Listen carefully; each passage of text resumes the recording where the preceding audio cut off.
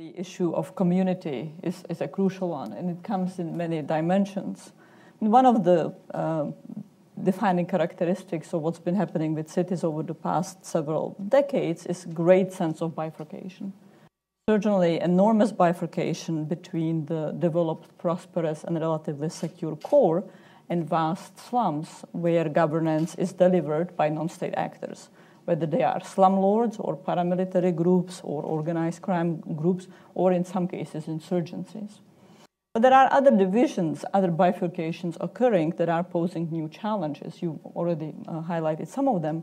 One is cities versus the rest of the countryside.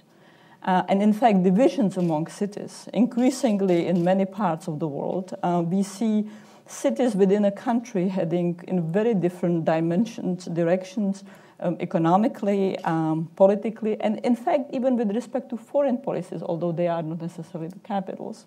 Nigeria, Lagos policies versus Abuja, for example, come to mind.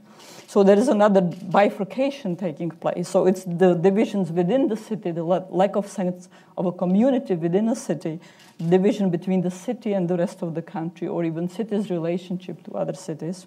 And then the new dimension with that is refugee flows and migrants that we are seeing, who are often mistreated, marginalized, wrongly accused, made scapegoats, and deeply unintegrated.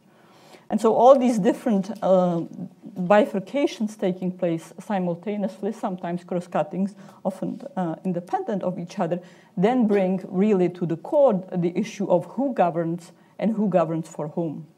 And here is where crime comes in.